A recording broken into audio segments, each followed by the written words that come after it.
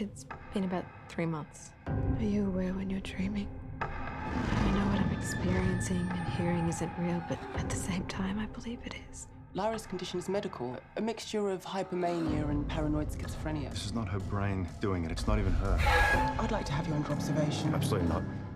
Moving away from medical practice would be unwise. This is not a medical problem. What do you believe it to be? A spiritual one. Daniel answers to the Almighty and the Almighty alone. Bare your soul to him. Please, just take me back inside.